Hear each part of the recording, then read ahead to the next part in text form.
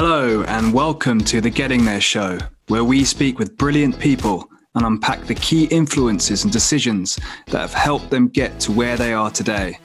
You'll get the books, the mental models, the inspirations, and all the steps in their journey to help guide you on your own path. As Isaac Newton said, "If I have seen further, it is by standing on the shoulders of giants." Today's giant is a great guy called Charlie Delingpole, who after getting a degree at Cambridge, joined JP Morgan in their M&A division, before launching a company called Market Invoice, and then most recently launching a business called ComplyAdvantage, a massively successful Fintech company that has raised £100 million to help financial institutions combat money laundering and financial terrorism. We discuss a whole bunch of things here, like how he sees the fintech opportunity, how he breaks down a business into two simple functions, how to land jobs in startups and scale-ups, and why product is everything. As always, we make sure to include all of Charlie's toolkit and influences in the show notes, so as to maximize the chances that this show helps you get to where you want to get to. So Charlie, welcome to the show. How are you doing? Great to reconnect, Fred, on this amazing Sunday evening. Yeah, absolutely. How's lockdown been for you? For me, I think I'm not like a kind of blue collar worker who's been forced to work from home and unable to do any work for the past year and a half. So I think fine, I guess. I guess as a company, we've had a great year and growing, raised $50 million back in July. We've hired some great people. So I think despite the pandemic, the company and myself have been in a good position. Right. And how has the company adapted to remote working? So we gave up our London office end of the year, and that saved us £2 million a year. So I think everything already was kind of cloud hosted. So we've now hired more people who aren't in the main hub. So we have people already in New York, Singapore, Transylvania, London.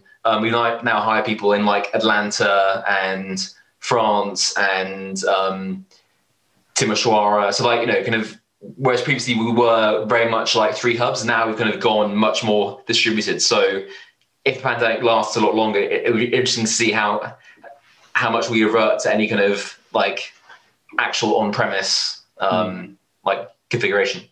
And if you were to place a bet today, would you say that you will revert back to more office based working, or will you keep a more distributed team? So I think one thing you could do is, rather than having everyone meet in a central location, is you could hold kind of monthly offsites at cool places and make it much more of a kind of team bonding, social cohesion type element. And then for kind of one day a week, you host actual meetings face to face. So I think talking to other people, the kind of atrophy of the existing configuration, and kind of half-life, is kind of increasing by the day. So I think over time, potentially we might just say, listen, everything's working great as it is, and let's just carry on. I also think from a talent perspective, it opens up the business to talent from every single country in the world. So it'll be very interesting to see whether you see a sort of benefit there as well. If you want the best people, then really, are you going to be forced to offer them the kind of working style that they want? If you're going head to head with Google, Amazon, Facebook, Apple, then and they're offering remote working, then you have to too. So to some extent, employees are going to vote with their feet. Yeah, absolutely. Great. So the first question we like to ask, Charlie, is how did you get to where you are today? It would be brilliant if you could give a little potted history of university right up to the present moment. So I started my first website when I was 16. So I was kind of built and learned how to code and launched it. And that became Student Room, which is now still a big website. And I guess my first term at university, that was producing £2,000 a day in revenue with kind of no work, right? So I guess from that, I kind of learned that I enjoyed running a company, but I didn't know very much about it. So After Cambridge, I went to JP Morgan, did TMT M&A, learned what I could from that with CEOs of big tech companies, and then started, which is where I met you back in, I think, 2009 probably, right? It was, yeah. So I started the kind of peer-to-peer fintech lender after the financial crisis.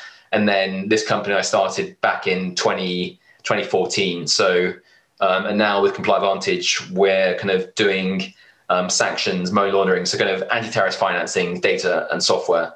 And we've raised nearly $100 million, currently 270 people.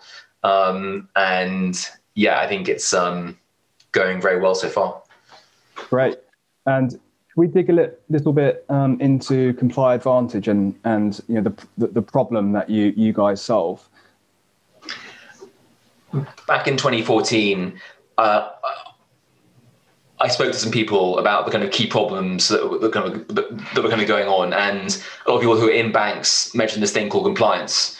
And I guess with my second company, I was the nominated money laundering reporting officer, which meant that I would go to jail if something went wrong. So we were taking millions and millions of pounds from people all over the world to funnel into small companies over a kind of eBay for invoices type model. And you know, you're under pressure to build a company and grow, and yet you have to look after this money laundering thing, right? And it's like, it was the bit of the company that I hated the most. And I guess I never really enjoyed doing a bad job at anything, and I felt it was so important, but yet you're never going to prioritize money laundering because you want to grow revenue. It's often seen as not being a competitive advantage. So the first client we had was a Somali remittance firm sending money to Somalia, Afghanistan, Pakistan, based in Mayfair, opposite the Saudi embassy. So we built for them a kind of very advanced system and database based upon what I knew from my first two companies, and also in terms of being able to use machine learning and AI. Like all that technology was kind of, like 2010, Google, Amazon, Facebook, very small companies. Now, like absolutely vast. And all the talent, all the open source software, all the cloud infrastructure has really changed what's possible in technology. And so we've been the beneficiary of being able to apply that to a very difficult problem to solve. And back, pre-ComplyAdvantage, so when you were at Market Invoice, trying to work on the compliance activities for the business, was it very manual? Like, was it very laborious? Like, what made you? Where was the light bulb moment? I think at JP Morgan, I had worked with the companies doing it. So Reed Elsbey, Dow Jones, LexisNexis, WorldCheck. And I guess I didn't find them particularly impressive when I met them, as in the management teams. And so when I saw the software, equally, I wasn't really impressed either. And I could see very clearly how you could revolutionize it, as in the people who are doing the operational friction elements of it, there's a vetting the people, they would have to wait half an hour for the system to process the transactions, right? So it's just kind of like sclerotic, terrible software because they've grown by M&A. So that for me, both in terms of the industry structure and also the kind of products that were being offered, made it very obvious that it needed to be ripped apart. Mm-hmm. And I know as you obviously run ComplyAdvantage, but you're also quite an active angel investor in fintech. So you've invested in companies like Tax Scout and Credit Kudos. Why do you think there is still such a big opportunity in fintech? So I think in terms of, if you look at the situation back in 2009, at least in the UK, you had kind of 5 big banks that had grown via M&A and not many providers. So I think it wasn't very common to launch a fintech company back in 2009, as in to be regulated and to go and get a license. It was kind of, I think that was kind of around the same time that Andreessen and Horowitz had this software will eat the world mantra. And therefore, if you want to start a company, it's fairly easy just to kind of hire a developer and attack the space. So I think in terms of operational friction, in terms of labor costs going up, in terms of, like with AWS, you can get a server running in seconds and you can scale it horizontally. You can get off-the-shelf software to do most of the back-end interface, like, fairly quickly and cheaply, you can launch a company. and that's only become easier. So I think the costs have declined, the opportunities have increased because of global markets, everyone's online, the app store, and I think technical debt means that the incumbents can't really react, as in they might have 50 systems to process a loan, or they might have no ability to see who their customers are or analyze them. So I think a lot of the thesis is around fixing all this, as in it's going to fundamentally be broken, and anyone that can really see what's happening in terms of their customers or forms of risk like credit default can really do really well. Mm-hmm. Well, I always was interested in the company Micro Focus, which I think is one of the largest tech companies. And they their main value prop was to help big banks make their legacy technology work better.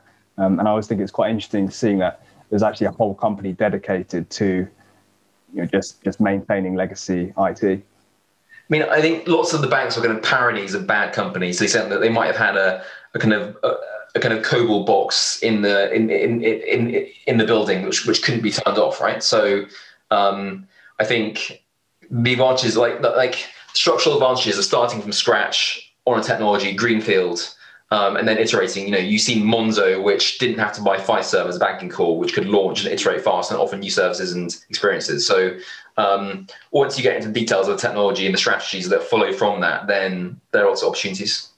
And do you still think there are opportunities out there in fintech? I mean, since you launched ComplyAdvantage, fintech has exploded, particularly in London. But as an angel investor, are you still bullish about new companies arising and really making a difference?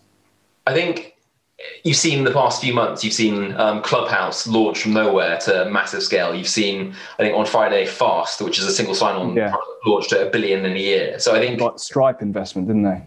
So our investor from Index, he did the pre-seed, right? Okay. So he's on the board of Robinhood.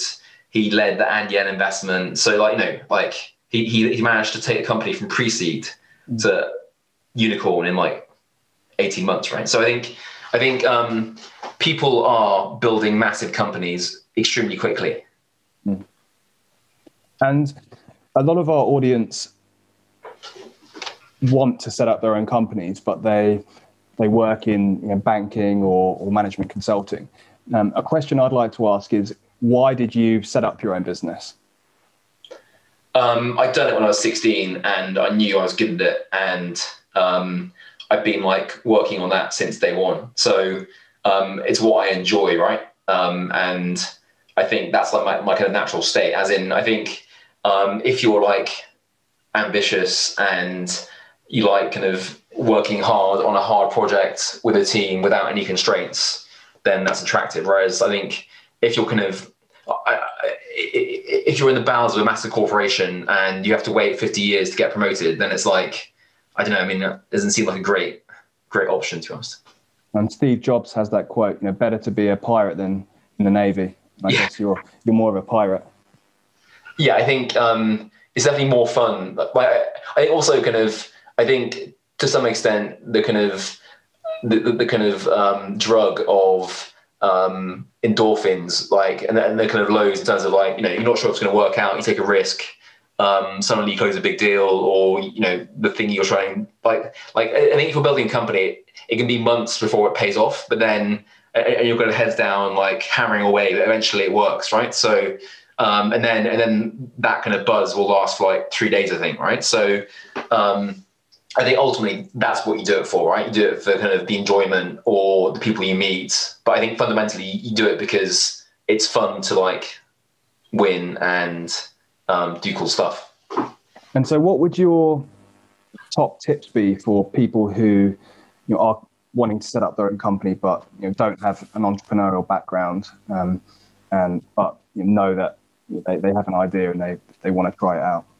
I mean, I've invested in some companies which worked at companies that I started, and they've done very well because I guess they could see how the company functioned and make contacts and had experience of a fast-growing company, and that's kind of a big advantage, I think. I think if you have no way of looking at how a sales team is built, or how a tech team is run, or how a product manager functions, then it's hard enough as it stands. But you wouldn't kind of build a coal mine without understanding some geology, and you wouldn't try and launch like a solar farm without understanding, like there are always some technical skills you need to master. And also, if you want to raise money, then you need to have some credibility. But then, I think the kind of failure rate is so high that you want to tilt the odds in your favor as much as possible.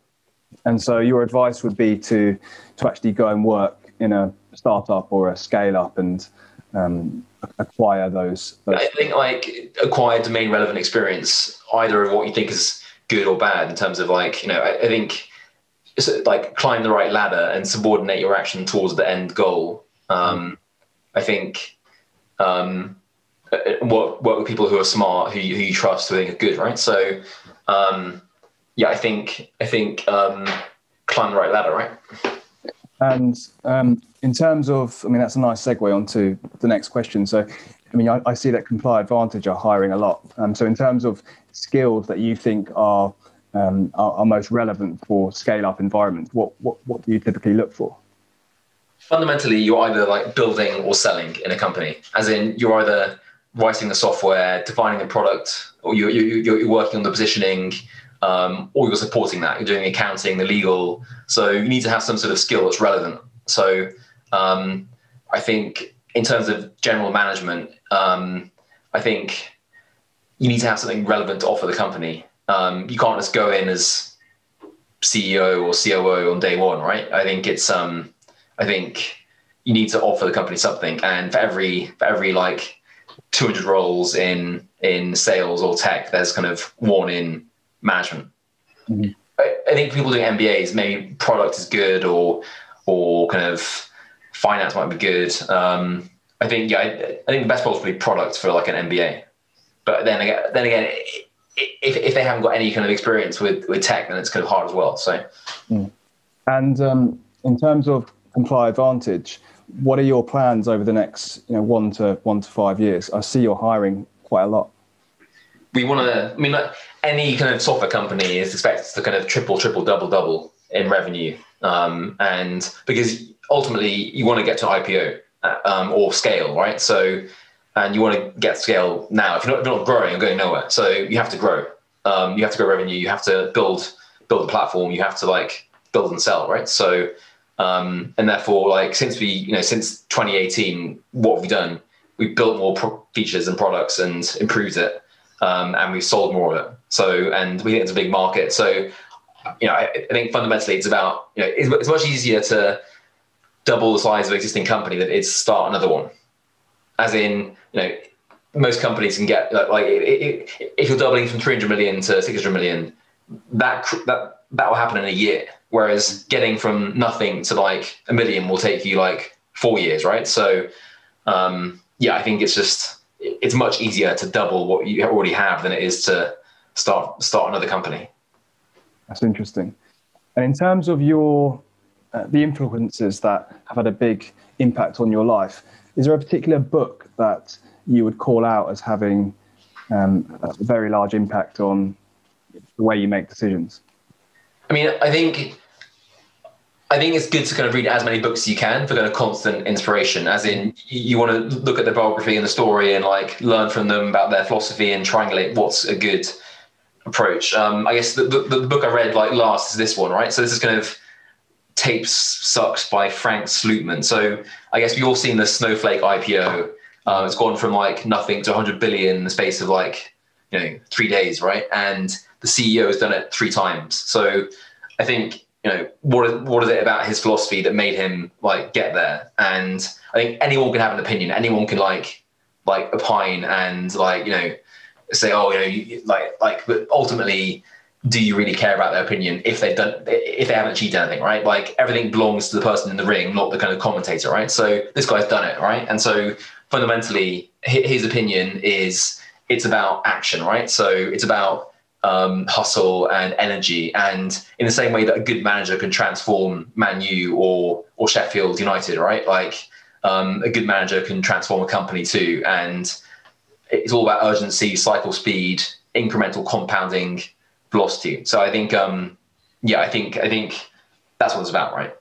I think it's just, I mean, early on where you're triangulating market size or opportunities, or, I think now for us, it's kind of action and scale and speed. And is there a particular quote that you, or maxim that you have in the back of your mind that has sort of guided your journey so far? I think so. For our Series A investor, Bolton, Tim Bunting, he was kind of early on, focused on having the best product. So we took a long time building the product and launching before we went live. So, and that's because we wanted to so I think ultimately it's, you want your product to be your marketing. So at least in terms of our strategy, we spent hundreds of millions building the product, and now we think it's the best. But it's kind of, it's very poor before it gets good. Mm. Well, Elon Musk is also famous for not spending much on marketing, and he's always saying that it's all about product. Yeah. I think it helps when you got 60 million Twitter followers as well, right? So yeah, absolutely. Great. And let's now turn to the last section, which is all around interview questions. So I'd like to ask you what your favorite interview question is when you're hiring into your business. And then once you've told us what that interview question is, how would you yourself answer it?